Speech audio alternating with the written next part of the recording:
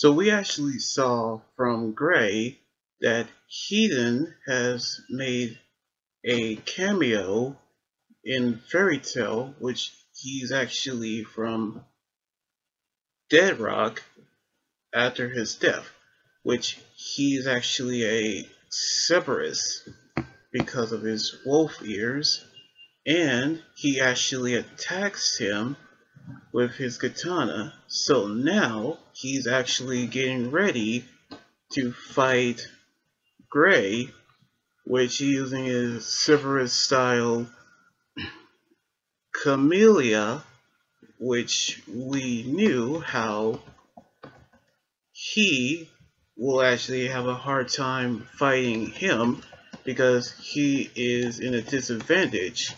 Plus, he is unarmed. So he actually has his Icebringer sword where they actually are matched. But we saw how Wendy and Lucy, where they are actually being harassed by two characters from Rave Master in a comedic fashion, but it's actually Rai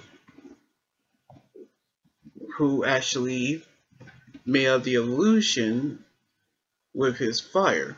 But Happy and Carla are actually realized of what has happened. So now the bartender have actually told him that there is a way out back, but he told him that Rai isn't a person to be beat, by which we knew that they are going to save them because they are also wizards. So now they actually have spotted him, by which we knew that they all have actually been tricked by the illusions.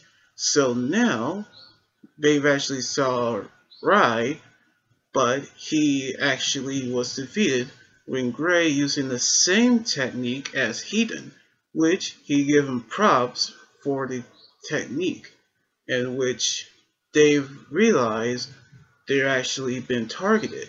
So they're going to find Ursa and Natsu, who was captured by the fire and flame. But we saw how Lucy and Wendy's clothes have been burned into chaos. So now that Ray has a technique just like Hien, he actually uses it to defeat Rai. But now they're going to find Ursa and Natsu. So we knew that this could be difficult when they didn't know where they are.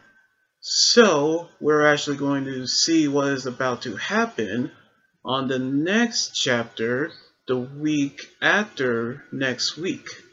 So anyway, like this video, subscribe for more, and comment what you think about the manga chapter. You guys can also follow me on Twitter, Instagram, Tumblr, and my Facebook page and Twitch. Until then, this is Anime Guy Jordan here saying signing out. Laters.